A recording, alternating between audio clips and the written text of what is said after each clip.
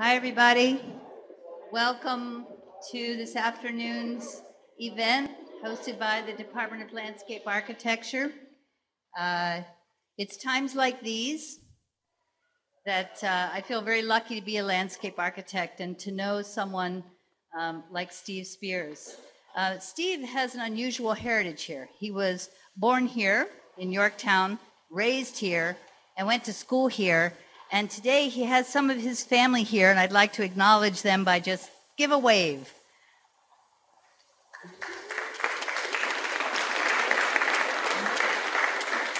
We always talk about CAP being a family, and I think this is just wonderful that they're all here. Welcome. Thank you for coming. Steve is a principal with Design Workshop. He is a landscape architect. He's a certified planner. He's an urban designer with 15 years of professional experience throughout the United States, Australia, and New Zealand, where he has designed significant projects in the realm of a whole list of things. And a lot of those things are designed by people who are registered architects and landscape architects, and when they're registered, they have to take their certification credits to maintain their registration. We have this lecture being broadcast, and it's also available for registration if you need continuing education because you are a registered architect or landscape architect. There are two forms over here you need to fill out. Steve has lectured all over the world and has worked on projects such as parks, plazas, redevelopments, mixed use, streets and corridors, trails and greenways, retail facilities, campuses, resorts, community, for just a couple years out of school, eh? So his experience in landscape architecture, urban design, and site planning has primarily focused on placemaking. Stephen's desire to balance the environmental, community, economic, and artistic benefits in every project creates successful results, many of which have been recognized with awards on numerous occasions. He's a graduate of this college. He also went to the University of Texas at Austin's College of Fine Arts. This is where he is stationed now, in Austin. And his work has been recognized by many people in the United States and Europe. Please give me a help in welcoming Steve. Great.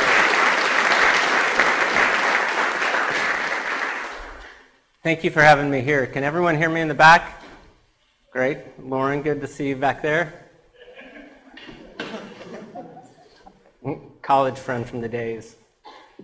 Tonight I'm going to be speaking about the idea of seasons, and that we as humans have seasons, that we go through many of the same psychological changes that we see in the natural world. And the question at hand is how we advance out of that specific season and what we do. No different than when a seed falls to the ground and it grows into the earth and then plenishes new fruit.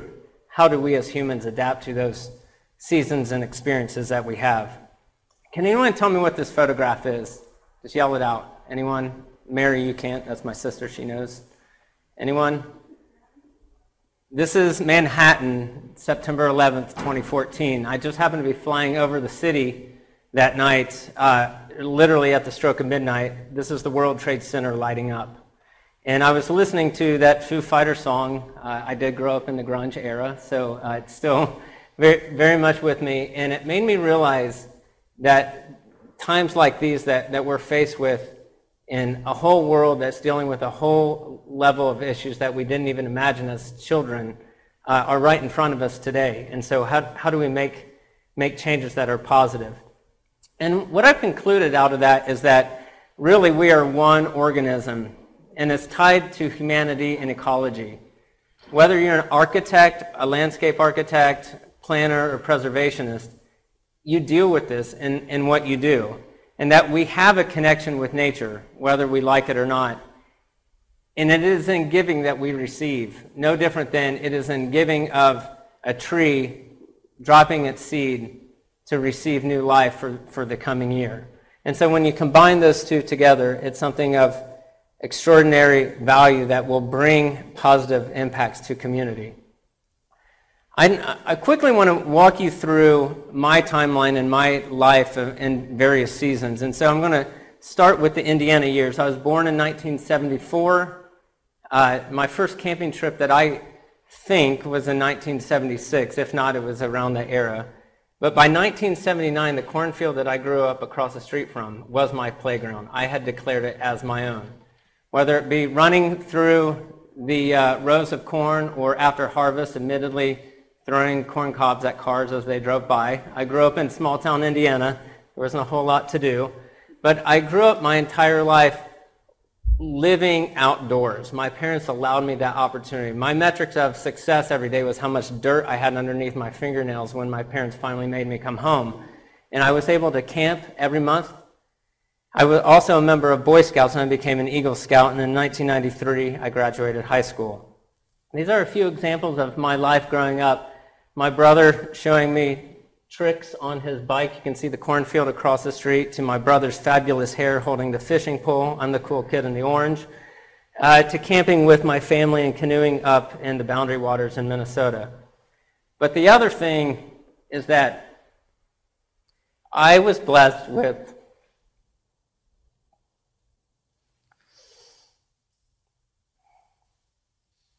a servant leader. Somebody who leads by serving. Eddie Vedder wrote this very, very clear, I thought, in the song Breathe. Nothing you would take, everything you gave. That described my dad. In 1993, I went to Ball State and majored in fine arts. Admittedly, I didn't really understand what my life's goal was at the time. But by 1995, I had entered into the College of Architecture and Planning after applying 3 times to get into the college. It's a true fact. But that's where the journey really began. In 1997, I went on the polyarch trip to North Africa and Europe. And in 1999, I graduated from Ball State in that same year. I married Rebecca Leonard, who is also a CAP alum and the president of our company, Design Workshop. But something happened to me in 1997 that I never understood at the time. The area circled in red was my home. And when I left to go on the polyarch trip in 1997, I grew up I had a cornfield across the street. And when I came home, I had a subdivision across the street. My playground had been destroyed. That helped me decide a couple things in my life. One was that maybe Indiana wasn't for me, in fact. And that was hard to accept.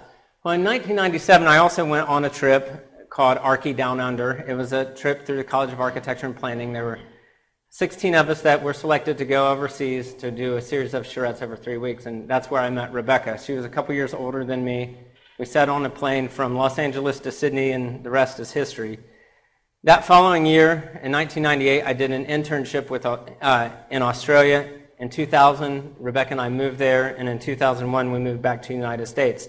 But during my time there, I was still being blessed with the idea of working in the landscape and being connected to the landscape itself. I was very fortunate to work on Rosalind Park, which is a very signature park outside of Melbourne.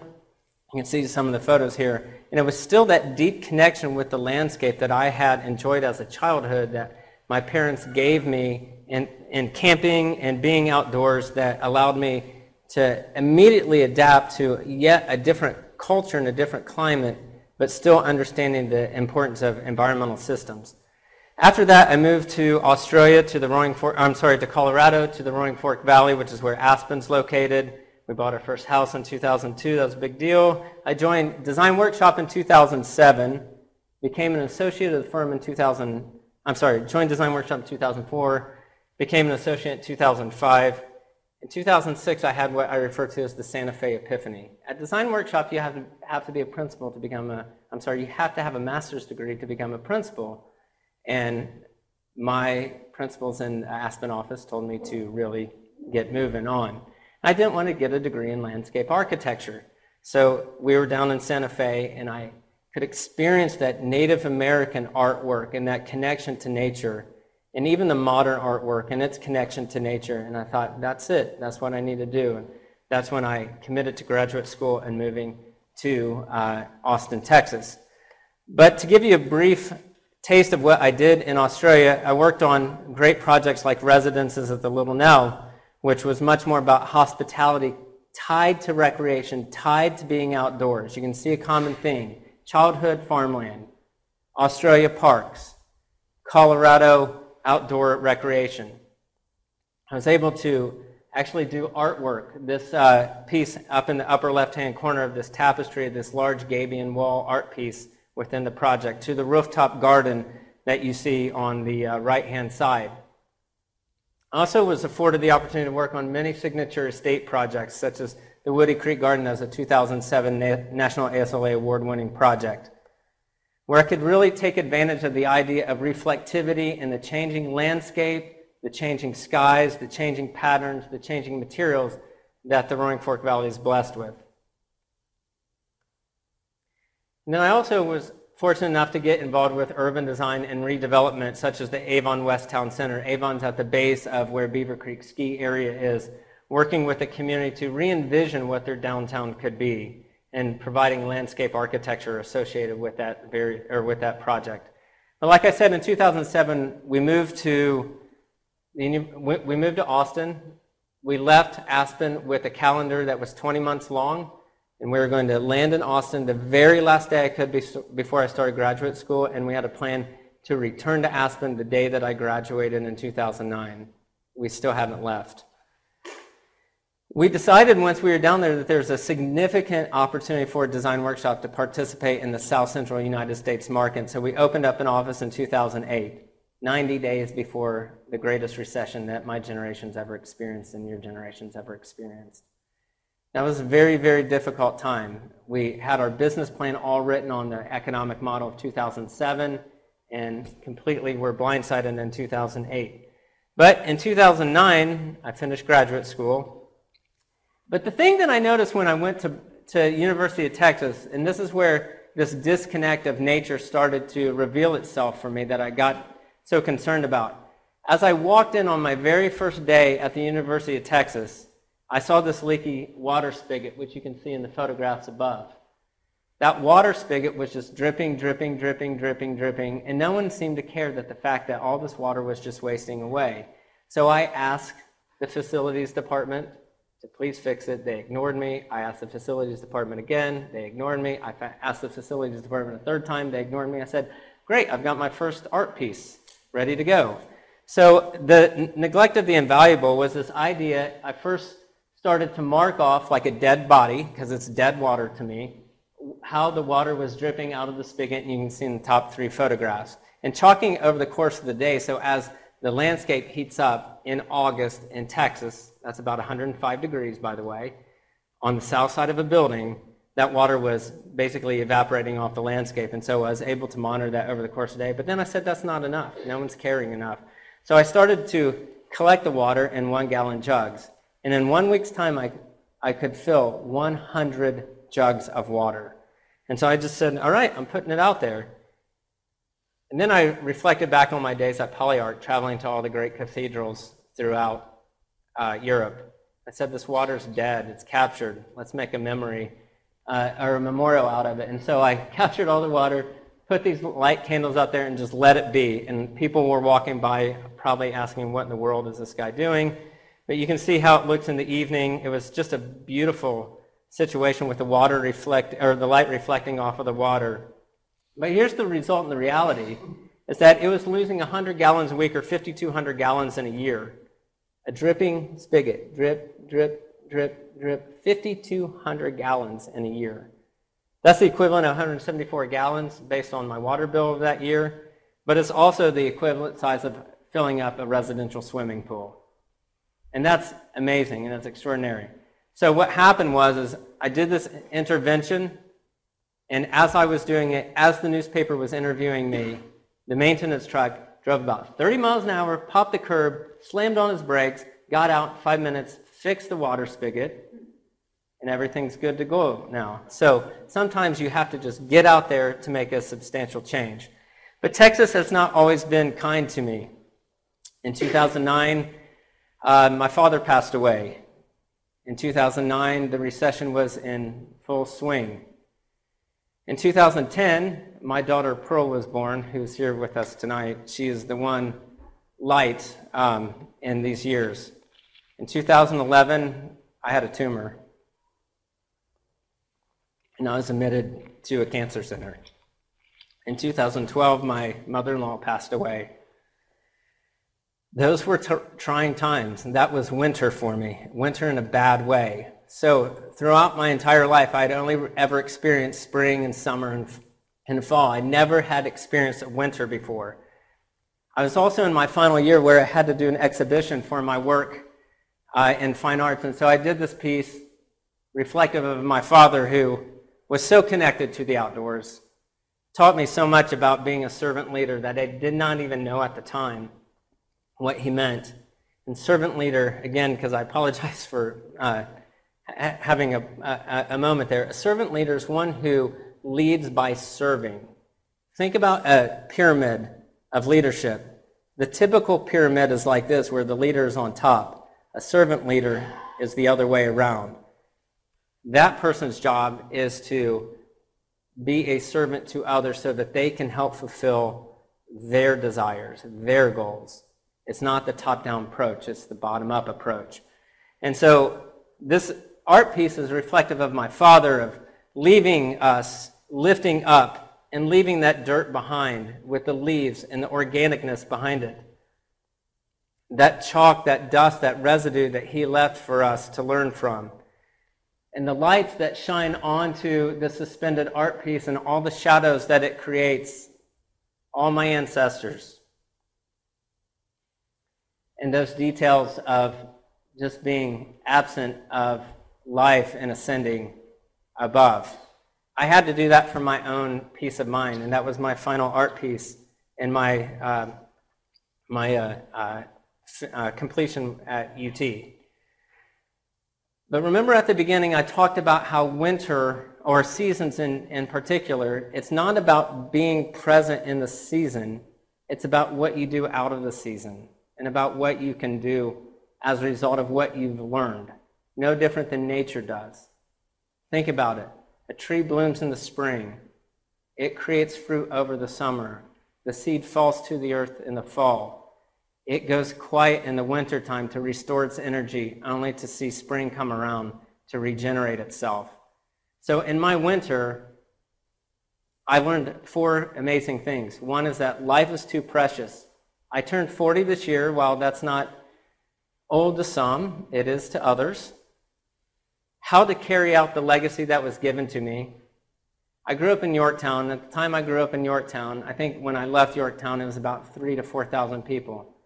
Nearly 1,300 people came to my father's calling hours. They stood out in the cold for 4 hours, waiting in line to see my father and to see us. I didn't realize what that legacy was until that day. Design is truly a gift for sharing, which was something new for me. Up until that time, I thought design was for me, and something I get to do, and it's something that I get to basically place onto somebody else, and that my beginning had come to an end. I don't mean that in a morbid sense that my beginning had come to an end, but I had come to a new chapter in my life, that I needed to make a new life and make a new imprint. And that imprint was about being a sponge, where the sponge of my formative years, I was taking it all in. I was taking everything that all the professors that you have here will teach you, and the professors that taught me, and my time in Australia, and my time in Colorado, my time growing up next to a cornfield. And now I'm wringing that out. And I'm wringing that out with knowledge of leadership, the ability to take risk and know that I will survive, to be an advocate for our profession, not from environmental stewardship, but also community stewardship. The notion of being able to give is the way of receiving, to being selfless, and to finding out that there's a calling for us as designers to deal with social justice, that every single thing that we do has a design problem. And there are many ways that design can resolve many issues in this world. And so that leads me to Design Workshop and why I'm here to stay at Design Workshop and now a partner at Design Workshop. We have this idea of legacy or sustainability that is idealized in 4 categories: environment, economics, community, and art. And when those 4 come together, we truly believe that magic happens. And so we call that legacy design. I'm going to talk about that with a few of my projects in just a minute. We also have this idea of giving back and making sure that learning is a lifelong process. And so when an entry-level person comes to our firm, for instance, we put them through a 5-year plan. And the 5-year plan says this: in year 1, we will help you achieve certification to know how to put construction documents together. In year 2, we will help you to become LEED certified. In year 3, you'll become LAR, or get your LARE, your licensure for landscape architecture. In year 4, you can either get AICP, American Institute of Certified Planners, or another type of accreditation. And in year 5, you'll be thinking about graduate school, and we pay for all of it. And we pay for all of it. But the agreement is that you have to also be dedicated to Design Workshop as much as we're dedicated to you. We also have a foundation that we've created. So a certain portion of our profits go to this foundation that we call DW Foundation, where we work with Habitat for Humanity and other nonprofit organizations that are trying to make a difference in communities. And we donate our time, or we donate money, we donate our hands to build things. We also have a thing called donation vacation. If you take if you donate a day of your time to work for a nonprofit organization, we will match it with an additional vacation day. We think that's important. We think that you can't be just designers behind a desk. You have to be advocates in the community. We're very involved with American Society of Landscape Architects, LAF, TCLF, Urban Land Institute, and American Planning Association. We sit on the boards of every single one of those organizations. But today, I want to talk specifically about nature deficit disorder. Nature deficit disorder is what I started to experience in Texas. Remember, Indiana, farms; Australia, parks; Colorado, recreation and open space; Texas, 5,200 gallons of water dripping out of a spigot. So it was a real eye-opener for me. And so nature deficit disorder is this idea that Richard Louv has come up with, saying that when we spend less time outdoors, we have a wide range of behavior problems. And while some may think it's a theory, here are the facts. Youth average 8 hours a day on electric media, teens up to 12 hours, even taking their cell phones and Game Boys and whatever else to bed with them. 9 million youth in the United States alone are overweight. The Institute of Medicine claims that over the past 30 years, childhood obesity has more than doubled. 70% of children are vitamin D deficient in the United States today from a lack of sunlight. This was the most astonishing one because I have a preschooler here. 50% of the preschoolers in the United States are never taken outside to play. Their entire play world over the course of the day is inside. I can't even imagine the type of person I would be if I didn't have the opportunity to be outside, playing in that cornfield, or going camping with my family, or fishing with my brother.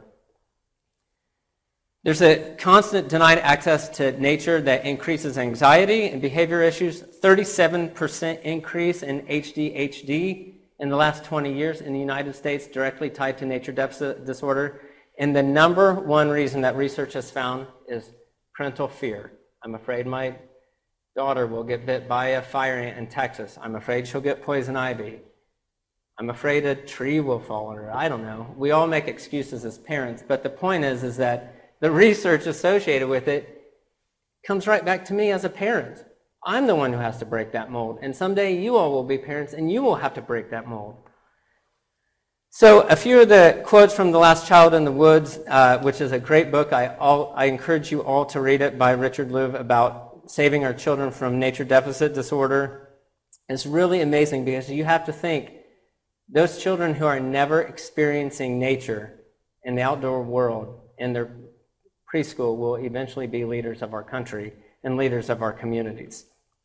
So I'm going to jump into a few projects here that are all tied with reconnecting with nature in a whole variety of environments. The first one is the Houston Arboretum and Nature Center, which you can see the awards that it has been recognized with today.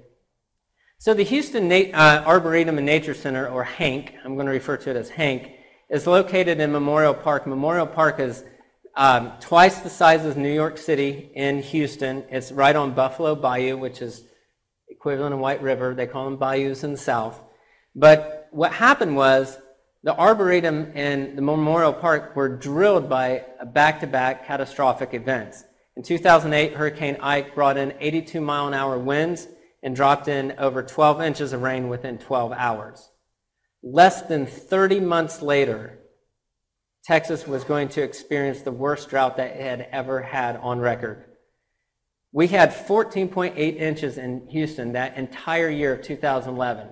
So in 12 hours of Hurricane Ike, 30 months before that, we had nearly the same amount of rain as we had the entire year. And in Texas, we had 5.6 million urban trees lost. So a tree living in an urban environment. 5.6 million trees. In Austin alone, we had 73 days in a row of plus 100-degree temperatures and 97 days without rain. It was devastating. Well, we were hired by the Arboretum because they had lost all the, they had dealt with these big swings between the hurricane and then the drought. And in this process, we had to step back and say, well, I wonder why that happened. What we learned is that Houston is this concentration of multiple ecosystems that come together. And this historic photo that you can see, we realized that it was a combination of prairie and trees, aka savanna. So we came up with a master plan to redefine the entire property, dealing with a series of trails, a new visitor center, a new variety of experiences, new facilities, new gardens, etc., for people to enjoy. But here's the facts. Everything that you see in those circles were trees that had died. 65% of the trees died or were severely damaged in the Houston Arboretum in 2011 because of that swing between water and lack of water.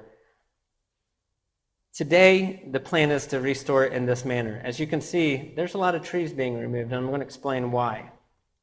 Because when we started to jump into how these trees died, we learned a couple things. We mapped watersheds, we looked at topography, we looked at slope conditions, we looked at different soil types for various plant communities, and we looked at where the tree canopy survived and where it didn't. All the red dots represent trees that died. And what we found out is that trees that were in prairie and savanna type soils with low drainage, which is very typical of prairie and savanna soils, and flat, had the highest mortality of trees. So what that meant to us was that landscape should not even have had trees in the first place because it wasn't resilient. It wasn't able to take that pendulum swing of a hurricane and then a drought. So we have put forth a plan that will actually take an arboretum and take out trees. Think about that, an arboretum to take out trees. But what we were able to do out of that was to convince the client and convince the community that the restoration of the prairie and savanna landscape was the way to go. Now, understanding natural systems, that can't happen overnight. And so the first thing that we have to do is remove the dead trees. Find repurpose of those trees, whether that means turning it into mulch, into furniture, part of the architecture, whatever it may be. Propagate plants that had not been growing on site. Start to install those plants and establish those plants. And then finally manage and evaluate that. And that's going to take about 40 years to do. This is a $42 million implementation project.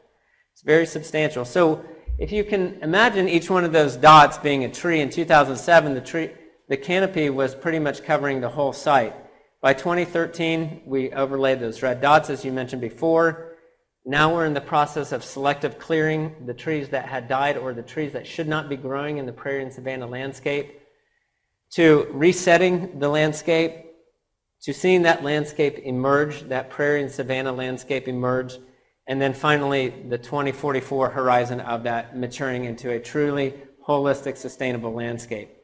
Now make no mistake, we're only doing that in areas where the soils are telling us that. There's a whole host of soils and drainage patterns that were typical of the woodland landscape. And you know what? Those trees survived the drought and the hurricane because they were growing in their native state. They weren't growing in this artificial area. And so the landscape generally looks like this. This is some of our renderings as we move forward of making sure that the plantings based on topography, that they increase wildlife habitat, they manage invasive species. We go through sensitive habitats with various boardwalks through the bogs and wetlands. We restore existing ravines that are on site to improve water quality. And then we're also advancing the trail network itself. So the trail experience is quite diverse in itself. So you can see a prairie trail environment on your left with different plants that you would experience, to the woodland trails, to the savanna trails, and the bog type of trails. But one thing I want to stop at for a moment and just quickly digress here is that you've seen a lot of nice graphics, and make no mistake, we do a lot of nice graphics and we do it on purpose and we spend a lot of time, but it's not born out of Photoshop, okay? It's born out of this hand right here. So these are some of the sketches that I'm working on right now for a children's discovery garden in the Arboretum itself. And the task at hand was immerse children in nature. That's what the Arboretum asked me to do. Come up with a children's garden that immerses children into nature. And we're working on it. The reason why I put this up here is because admittedly we have a whole host of staff that aren't much older than you all, that are sort of the 23 to 27-year-old, and they do primarily things on computers. They don't draw much anymore. And I'd love to see them draw. And so I was showing them these drawings, which I did on the flight to Boston the night of September 11th, listening to the Foo Fighters song. See how it's all kind of coming together here. And the response I got from my staff was, so that's what the inside of your brain looks like. And I said, actually, that's probably pretty accurate, because it's through the drawing that the Malcolms and Les and Michelles of this world taught me and taught Lauren back there, allows us to be able to graphically communicate what's in our brain. It allows us to draw and to think and cycle. And I drew all of these in an hour and a half time. That's what's so great about being able to sketch quickly, is that you can put things on paper quickly and look at it and review it and acknowledge for what it is. Moving on to the Bagby Street Reconstruction Project in Houston, Texas. This is probably the project that I think has made the most substantial impact in Houston to date. And you can see the awards that it has won, including Congress of the New Urbanism, or for the New Urbanism, rated it the Charter Award of the Best Street in the United States this past year. Bagby Street is located between downtown Houston and the medical district immediately south of downtown, and this was an existing condition of Bagby Street. And we originally started the project, all they wanted to do was replace a storm line 25 feet below grade. What they were going to do is lay the slopes back, and when they did that, in order to replace that pipe, they were going to tear out the trees and the sidewalks, and we're going to have to do the plain Jane, fixer up, or not too exciting. But when we started to get into it, what we learned was a couple amazing things. One is that the city Public Works Department desired for it to be a 4-lane road, but when we did our traffic impact analysis, it was only about 7,000 to 8,000 cars a day, which suggests 2 lanes of traffic. So we felt that this was an opportunity because we had a client, the Midtown Redevelopment Authority, who wanted to create a walkable, vibrant mixed-use district, but we had a Public Works Department who wanted it to be a 4-lane thoroughfare. And those don't play well together. And so we were able to work a design process where we were able to put the road on a diet and start to think about sustainable infrastructure in a whole new light.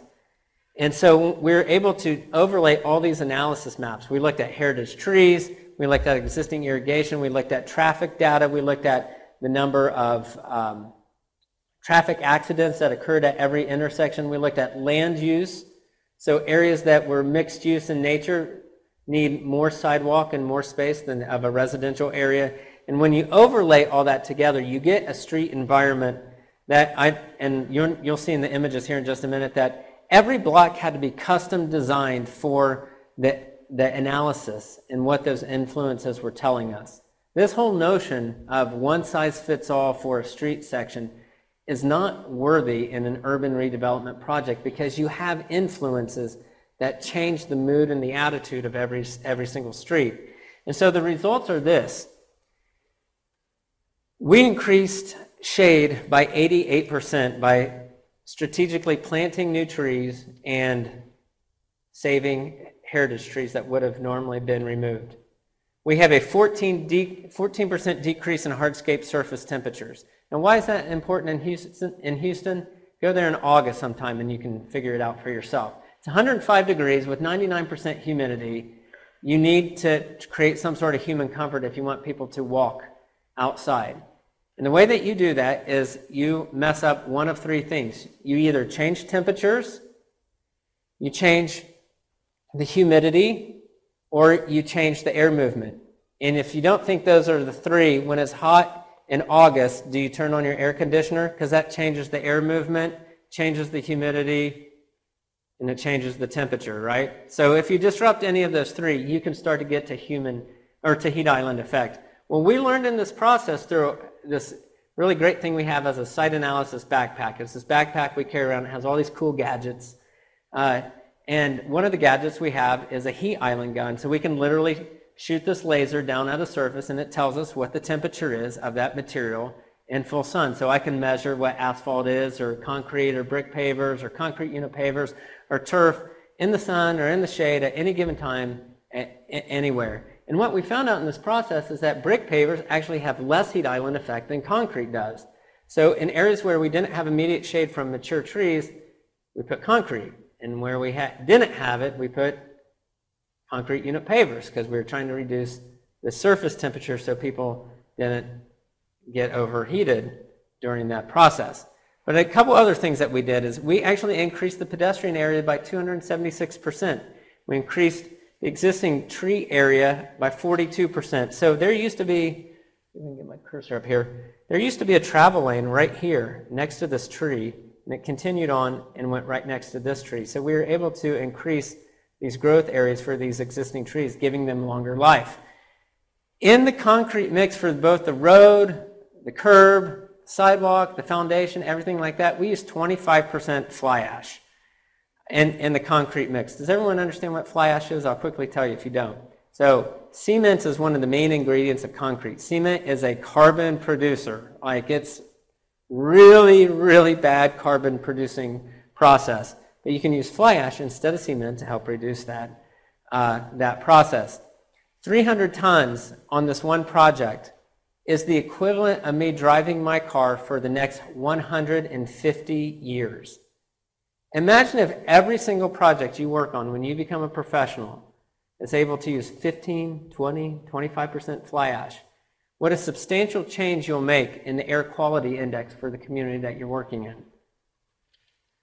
We also saw a 20% increase in rental property along this corridor once it was built, and $45 million worth of private redevelopment that occurred along the 10-block, $10 million street corridor. We saw it, seeding increased by 38%. We used 100% native and adaptive plants. This is where it gets really exciting for the stormwater. Remember, this project all started about putting a pipe underground. We were able to build these rain gardens and use the proprietary soil mix complementing the planting design itself. And so 33% of the watershed that drains into Bagby Street goes through these rain gardens. And because each of those rain gardens have monitoring wells, I know for a fact that 75% of the bacteria that's in that stormwater is removed before it leaves the site. 73% phosphorus, 93% oil and gas, and 85% total suspended solids. You will not find a street in Texas in an urban environment that has any higher environmental qualities than this street alone. It's in Houston, Texas. But we also had an artistic side to it. Remember, I have this Master of Fine Arts. I've got to figure out a way to use it. And so each of the rain gardens, we were able to sandblast in what a 2-year storm event, or what that rain garden would cleanse out of a 2-year storm event. So in this specific one, 46,300 gallons of stormwater is cleansed in that one rain garden in a 2-year event. And the reason why we did this for twofold. One, when it's dry, you all know this from first year, contrasting materials, right? Smooth concrete to rough concrete. People are attracted to that. Red and green, contrasting colors. Soft surface to hard or textured surface, contrasting. But those letters and those numbers fill up with water during a rain event, and then when it stops raining, the curb dries, but those letters are holding water. And so it has this ephemeral quality of communicating the environmental importance of the rain garden itself. But for those who weren't turned on by that idea, we were able to have a series of these interpretive signs that also communicated how the rain gardens work and advanced water quality. Meanwhile, we were able to reduce crosswalk distance by 45%. It takes 7.5 steps for me to cross the street in Bagby Street now. We also custom designed a series of bike racks. We increased lighting levels by 4 times. While that sounds like a lot, it's because the lighting levels were so horrible to begin with. It's only about 0.12 foot candles when we started, but the idea is that we took lighting very seriously, and we lit the ground plane, we lit the eye level, and we lit upper story as well, so that you could see people at many different levels. But it didn't stop there. We actually had this idea before the ribbon cutting that we were going to basically create guerrilla metrics, as if the street could talk. You all have heard of guerrilla art, I assume. So here's what we did. We knew everyone who was coming to the ribbon cutting ceremony was going to park in this parking garage here, and the ribbon cutting ceremony with the mayor was going to happen here. So they had to get out of the parking garage and walk down the street to get to the ribbon cutting ceremony. Now, we couldn't stand out all day and tell all these metrics and everything, but what we did say is we're going to make the street speak for itself. And so we put all these signs up throughout the entire 2-block corridor that shows the performance of the street itself, forcing the dignitaries, forcing the writers of the various newspapers and presses to read about Bagby Street. Bagby Street, as a result, is the highest scoring project in the United States through the Green Road certification process. Green Road certification is what LEED is to buildings, or Sustainable Sites Initiative is to landscapes. They do it for corridors, green roads. Out of that process, Mayor Parker, who is right here, threw something on us that I was very excited about. At that ribbon cutting ceremony, she announced her Complete Streets executive order, partially based on the quality that Bagby Street had come in to be. So now we have an executive order because we pushed the envelope from doing a conventional streetscape project and transforming Houston from what it was to what it can become. Moving on to Blue Hole Regional Park in Wimberley, Texas, you can see the awards for this project. Currently, it is the largest Sustainable Sites Initiative certified project in the United States at 126 acres, and it's been awarded state and national awards. Blue Hole Regional Park project, I had mentioned, is a 126-acre project that is primarily of nature or connection to nature, but it does have this component of active recreation here in the middle with tennis courts, soccer fields, basketball courts, things like that. But it didn't always look like that. In Texas, in the hill country, which is central Texas, it's very much like southern Indiana. The limestone escarpment is there, it cracked an aquifer, and it's cold springs instead of warm springs, so people in the summertime seek these natural swimming holes to cool off. Again, 105 degrees. It's rather warm. And so this is a photo from the early 1920s of children swimming in the Blue Hole area itself along Cypress Creek. But when we started the project, it was really overused and overrun, and it looked something like this. And today it looks like this. And we were able to save over 70% of the tree canopy, even though we added 320,000 square feet of new programming and amenities into the park. We also added 4.6 miles of trails throughout the park experience. This is me standing on the banks of Cypress Creek going, what in the world are we going to do with this? One thing that we noticed is that when we were standing on Cypress Creek, we looked across the creek, and we looked down the creek, and we looked up the creek, and we saw cypress trees just growing everywhere, which is the native or indigenous tree that grows along the bank, hence Cypress Creek. But in the Blue Hole Park area, there wasn't one found that was less than 50 years old. And that was proof that we were loving the site to death. And so when we evaluated how people were getting in and out of the swimming hole, what we also evaluated is that they were using all the roots of the cypress trees as their ladders. They were getting in and out everywhere, erosion problems, no new generative growth. It's a real problem. So today it looks like this. This is nearly the exact same photograph where we've identified 4 areas where people can get in and out of. We built this floating platform over the tree that you saw the kids climbing on many years ago. In this process of adding 320,000 square feet, we're actually able to reduce stormwater by 19%, and we're able to literally collect 19 saplings of bald cypress, which I'm going to point to one. There's a little guy right there, and reestablish them along the Cypress Creek corridor. So in 100 years from now, when those trees that we climb on today are dead, that generation will have another set of trees to climb and swing off and enjoy Cypress Creek for what it is.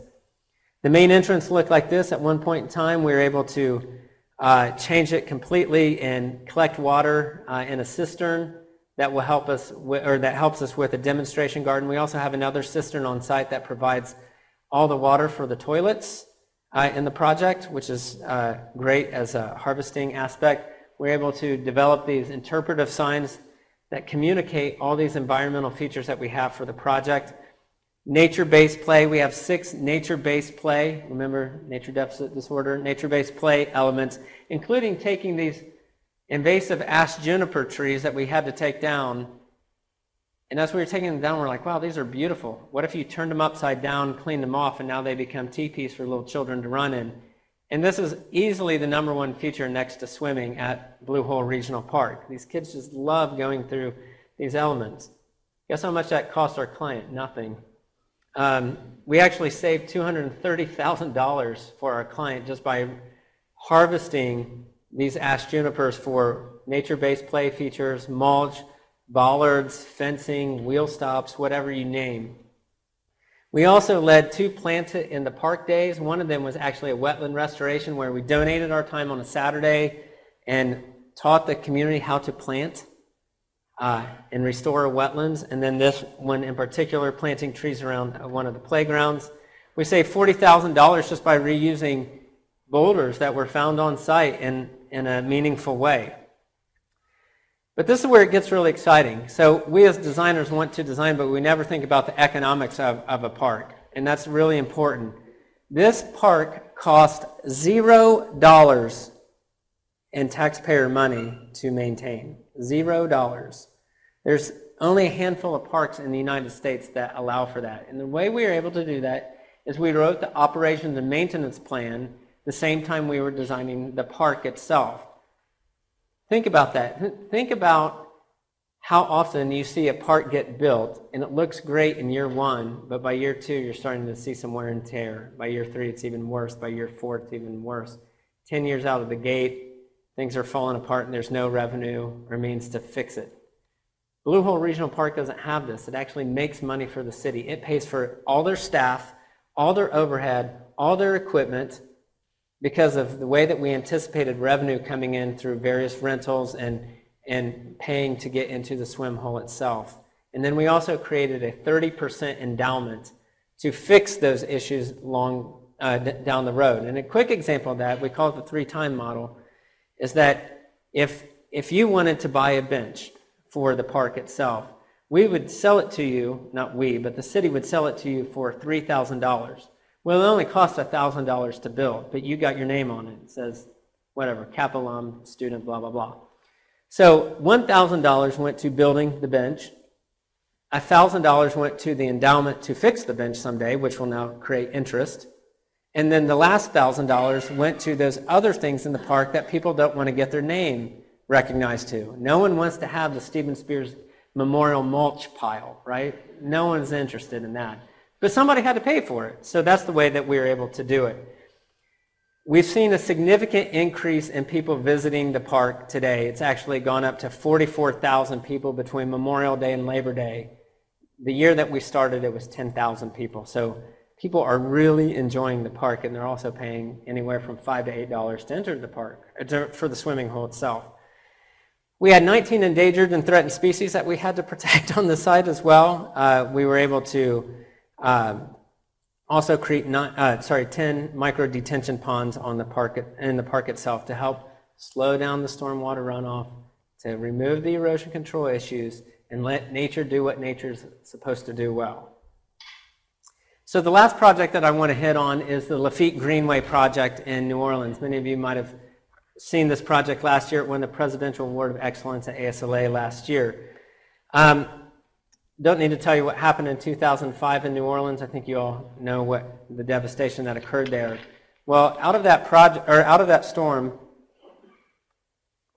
the city went through a visioning process where there was a handful of projects that the community desired as part of their reinvestment into the community. Number one was rebuilding the levees, but number two was to take this old abandoned corridor that connected the French Quarter, which is in gray here, to City Park, and then ultimately Canal Boulevard, which also has a trail planned for it that would connect all the way to Lake Pontchartrain. So in this map below, you have the French Quarter here and City Park up here. But the corridor wasn't always just a corridor itself. It actually is this amazing transect that goes through the richness and history of the city. It's actually built by General Carondelet in the 1700s as a way to bring shipping goods from Lake Pontchartrain to the backside of the French Quarter. Think of the Mississippi River as your international trade route, but think of the Carondelet Canal being where you're able to take hardwoods and other woodlands from parts of Louisiana and bring it to the backside of the French Quarter to actually build. Well, that was filled in after World War II, or after the Civil War, with a railroad, and then eventually the railroad went away, and so it became this derelict piece of land that divided the community. And so it's, when you add it all up, this 3.1 mile greenway is actually about 54 acres of, you can see it, derelict land adjacent to the downtown and next to French Quarter. But the site is complicated. 100% of the site was in the 100-year floodplain. There was 42% impervious coverage. 75% of the residents within a 5-minute walking distance actually live below sea level. I think our lowest point of the site's -9. And there were only 3% of the entire corridor area covered by trees. 1.7% of the residents only biked to work. You got to think about this greenway being the spine to connect people to downtown, to the French Quarter, to Tulane University, to the LSU Medical Center. It starts to connect, or it could connect people to the area. There were 7 historic and cultural districts, but 9 communities that were in the corridor area itself, including Treme, the birthplace of jazz, including Congo Square, which has a historic connection back to the African American and slave societies of the past. It also has 4 Mardi Gras parade routes that go through the site and 34 culturally and historic significant places throughout the corridor itself. Long story short, you have this great history, but you have these neighborhoods that are really fractionalized from low-income housing to more higher-income housing with amazing socioeconomic differences, and you're trying to stitch them all together through this greenway and linear park system. The way we were able to do that is through 75 stakeholder meetings for this 3.1 mile corridor. We were able to ask them questions through a series of technologies on if they believe that the greenway will contribute to their quality of life, or if they even supported the greenway. We even went through this process where we made maps at 1:100 scale, created these chips of all the various programs that could occur along the greenway. Volleyball courts, trails themselves, basketball courts, soccer fields, farmers markets, community gardens, and we met with the community and we said, well, here are all the chips, you lay it out where you think all these program items should go. And we were able to synthesize all that to come up with a preferred plan on where the park amenities should go. So the area in the bottom, as you can see, is the highlighted area at the top. This is specifically in the Lafitte housing area, which is this area here. Has anyone seen the movie Treme on HBO? Okay, never mind. This is where it goes through. And so this community was absolutely devastated from the storm. And so we were able to provide them with new sports fields, with splash pads, pool, orchards, community gardens, community center, bocce, horseshoes, all these things that they wanted with the trail running through it. And this is what it looks like today. This is the Lafitte Housing project, and then the Greenway corridor itself. This project is now under construction, which is very exciting. We had to look at landscape typologies. We actually went through every single one of these natural systems in the Greenway, believe it or not, all 6 of them. We had to anticipate how stormwater was going to work on this project. It's a very difficult situation when you think about stormwater for a project that is nearly 9 feet below sea level. What do you do? And so you had to be very creative on the way that water was held for certain events but allowed to flush for other stormwater events, to reopening a canal that had been shut down for many years where 100% of the stormwater is now treated on site. We have new connections from one side of the Greenway to the other. We have artists involved with the project. We've continued to keep the impervious numbers fairly low, and we created a significant increase in tree canopy specifically on the south side of the Greenway so that when the shade casts onto the Greenway, it actually works. We actually looked at the way different multi-generational age groups wanted to use the Greenway itself. We looked at how buildings that were completely devastated from the storm could be adaptably reused for farmers market and other events and community gardens. And so with that in mind, there's a charge that I would like to give to you. Coming out of winter, someday you're going to deal with adversity if you haven't already. And the situation that you or the opportunity you have in front of you isn't about what you do in the time of adversity. It's what you do after the adversity and how you can change and be something of greater quality and cause. I was speaking to a university a couple weeks ago, and we were talking about just the competitive, nearly cutthroat experiences that we all have experienced in landscape architecture programs. It doesn't just happen here in the competitiveness.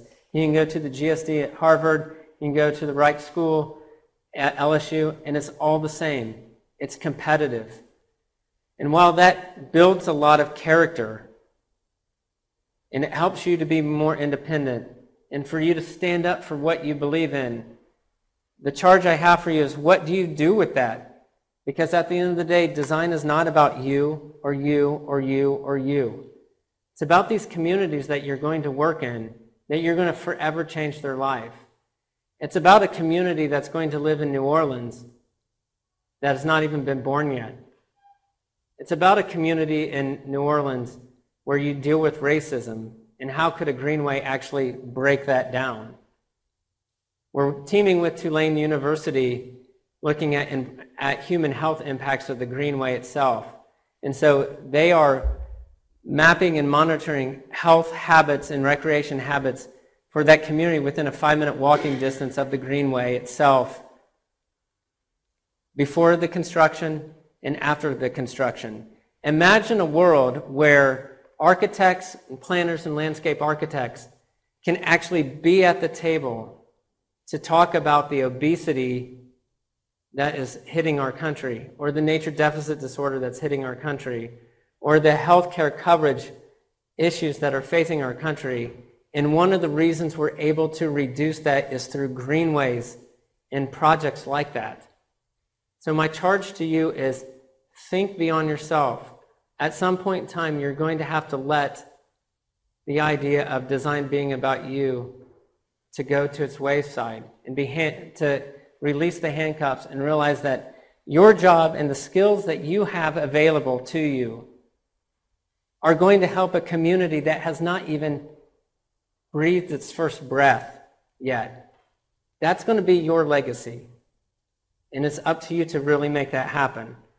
So at the beginning of the presentation, I played Times Like These by Foo Fighters. Dave Grohl says, it's times like these that you learn to live again. It's times like these that you give and give again. It's times like these, time and time again. To me, that's what the back half of my career is going to be. The sponge has been squeezed. It's about advocacy, it's about change, it's about me allowing to help a community and putting my all into helping a community be somebody and something that is going to help a society that's not even yet been born yet. The ego's been checked at the door. The competitiveness has been gone. It's about my time and my tenure on this earth. So with that, as a reminder, we all have seasons. We will all deal with adversity. It's what you do out of adversity that will make you a stronger person and a better designer. Thank you.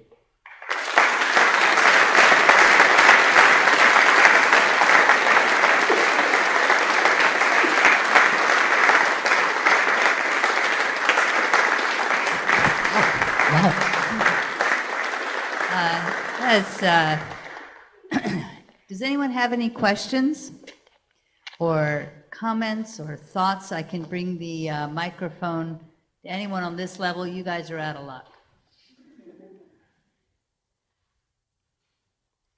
Come on, I didn't silence you all. It's a lot to think about, and I think you've kind of set us all into a very reflective moment.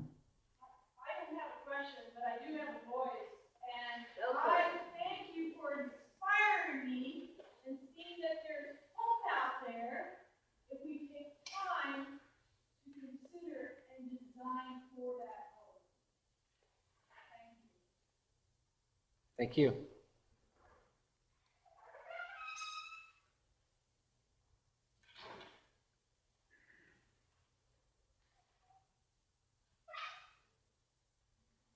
Really? Nothing? You've gotten them absolutely speechless. This could be a historic moment that no one's leaving. No, no one's moving. They're just speechless. There we go. Nicole, hang on.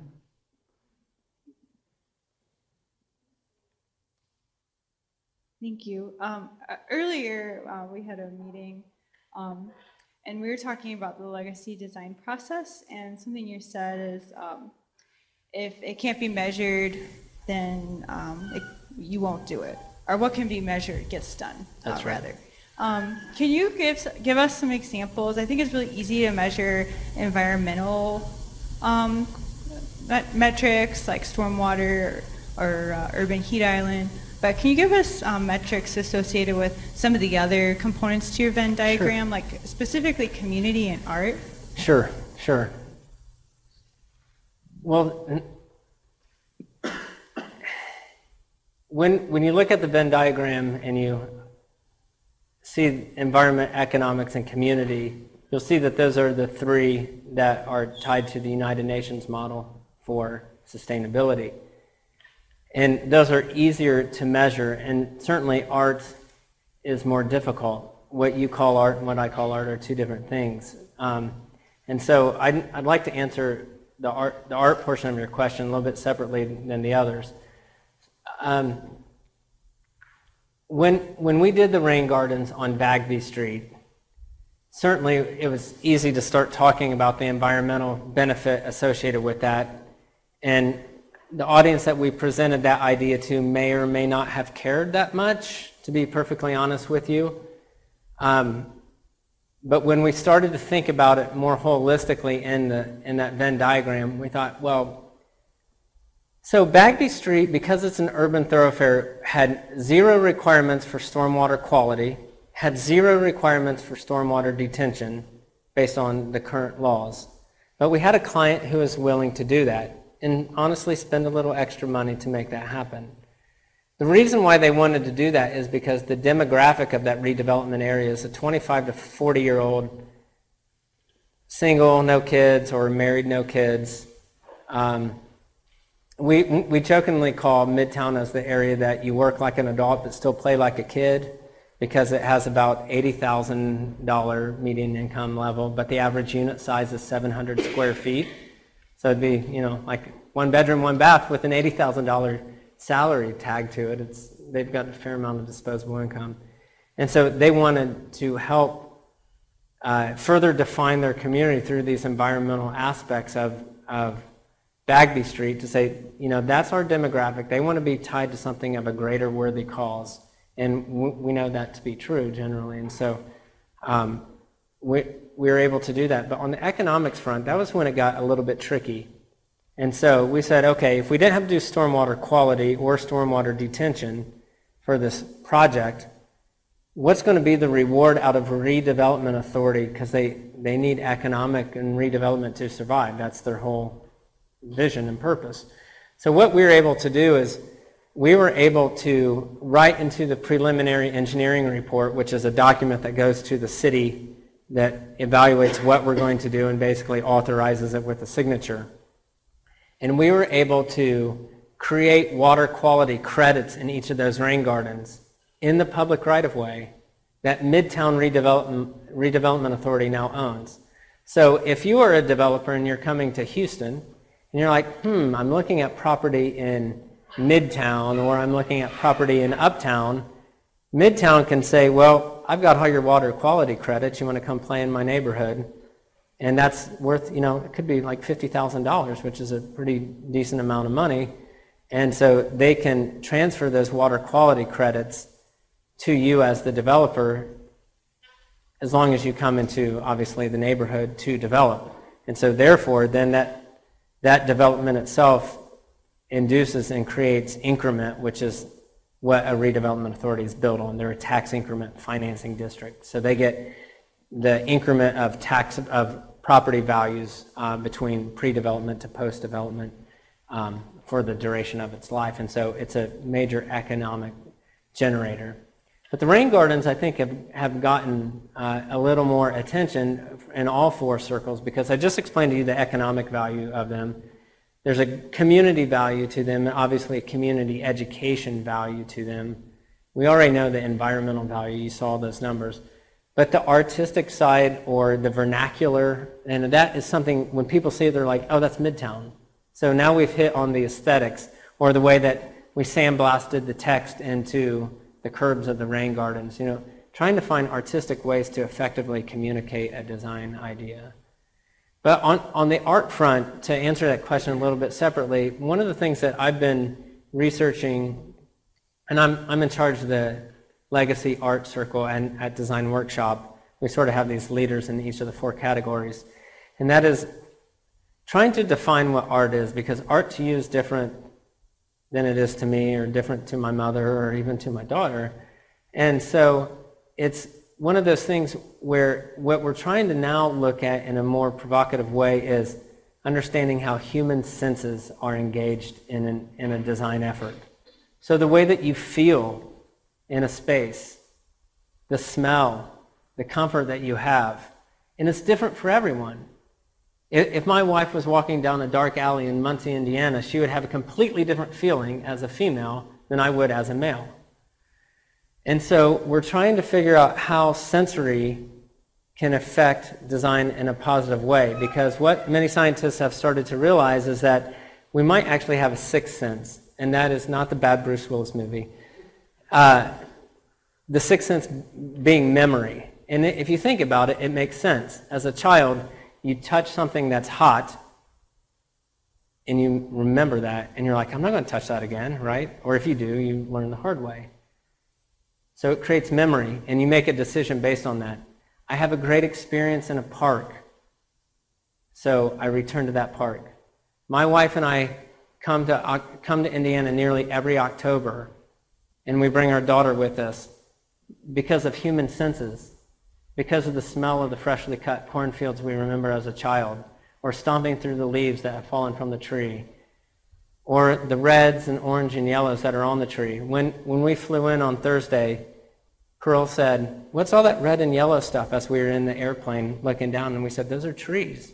We don't have that in Texas. It's either green or dull green. Pick your color. It's not very attractive. But the reason why we do that is because, in October specifically, is because it was all those senses that we had as a kid. We smelled a fire burning this past weekend, and we were like, I remember that feeling as a child, being outside in the fall and breathing that fresh air. So we're trying to look at how sensory is really the new vocabulary for art. Yes? So you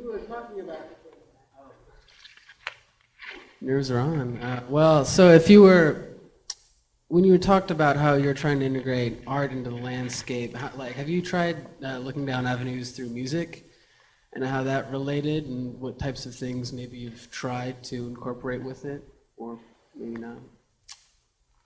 A bit, admittedly not as much as letting music influence the form giving. Obviously in New Orleans we had to think about the various parades and the music that comes with that.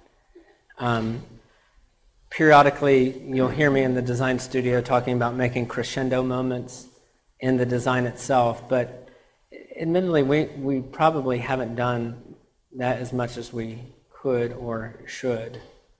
Yeah, it's a good, very good observation.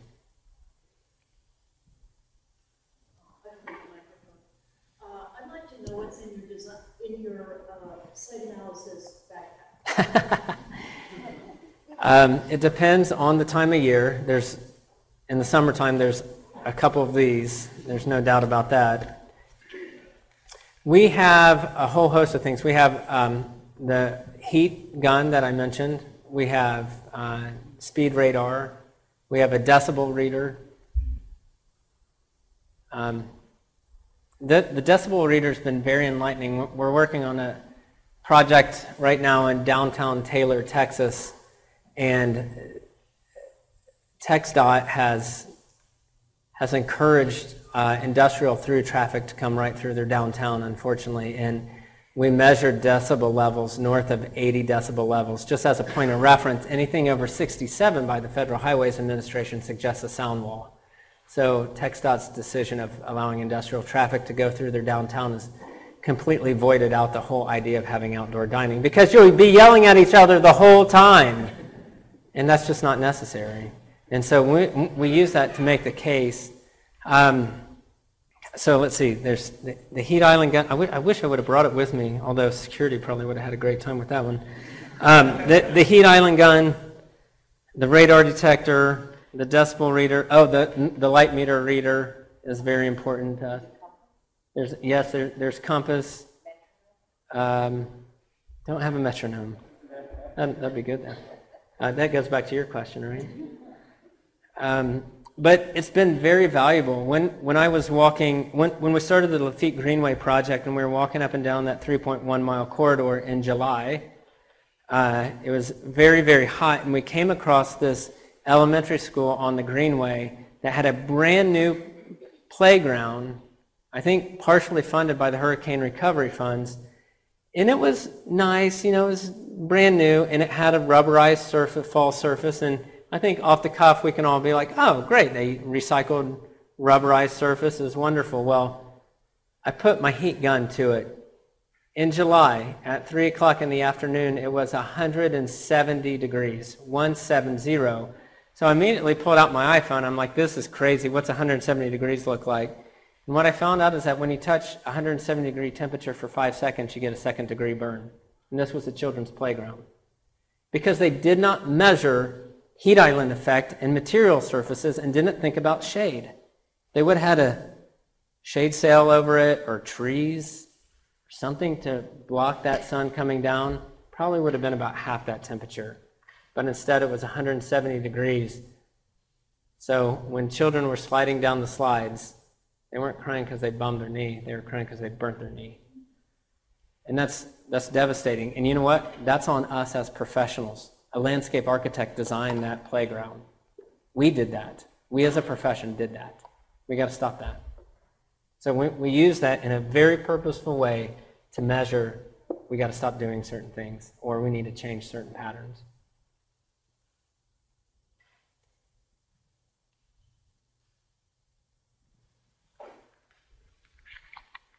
I think this could have some application to you were talking about the memory and the senses. But you were talking about a cornfield being your playground as a kid. Yep. And it reminded me of where we lived across from my grandparents when I was a kid. We had this, it was a small woods, but I remember creating, there was like a bush around a tree that I thought was a cave. We called it Bush Cave. And then there was, when you could climb, was a lookout. It was a lookout cave, and I would map it out. And And I think the most impactful, meaningful things as a kid were things that I discovered, not particularly designed. So do you think about that? I think it applies to all design, but especially for kids' design and exploring an environment. How do you balance building a sense of discovery into something that's intentional and designed? Yeah. Every single one, that's something I purposely do. Every single one of my projects has a little thing in there that you have to go find. And you know what? Sometimes they don't find it. Maybe I'm the only one who knows about it, and that's fine. For instance, when you go down the pathway down to the Blue Hole swimming area after you go through the office and bathhouse area, there's this one 180-degree turn, and there's a pause point, and you look out, and there's this enormous bald cypress, 6'8" caliper bald cypress sitting in this middle of this wetlands. And we couldn't get out to it because it's in the middle of the wetlands, so we're trying to figure out a way to bring that experience to the user. And so on the ground plane, there's a stone paving pattern that maps out the actual tree trunk itself. And we felt that this tree, because it was, I think it's 400 years old is what was mapped, had almost like this ghostly, godly type of feel to it, that in the middle, if you stand right in the middle of this tree trunk pattern, we actually created an echo chamber. And so when you stand in there and you talk, all you do is hear your voice all around you. And what we were trying to do is to create sort of that grandiose, sort of, like I said, godly-like quality of this 400-year-old tree in a almost experiential way. And is it fun to some people? Yeah. Do other people walk by and don't even notice? That's fine too. So we always try to put a little bit of play in our work, so it's not so darn serious all the time. And then the other thing is, if you recall with the Houston Arboretum project where I showed those little hand sketches that I did on the plane, that whole project is a children's discovery garden. It's meant to be that altogether. Another example is we designed the swimming complex in Austin recently, and it has all these different pools for different age groups based on cognitive learning and their experience of working with water. And the pool that, is basically like 42 inches deep to 5 feet deep, so children are just learning how to swim. We put all these gadgets in the plaster all over the place, and so it's sort of this underground scavenger hunt, or underwater scavenger hunt.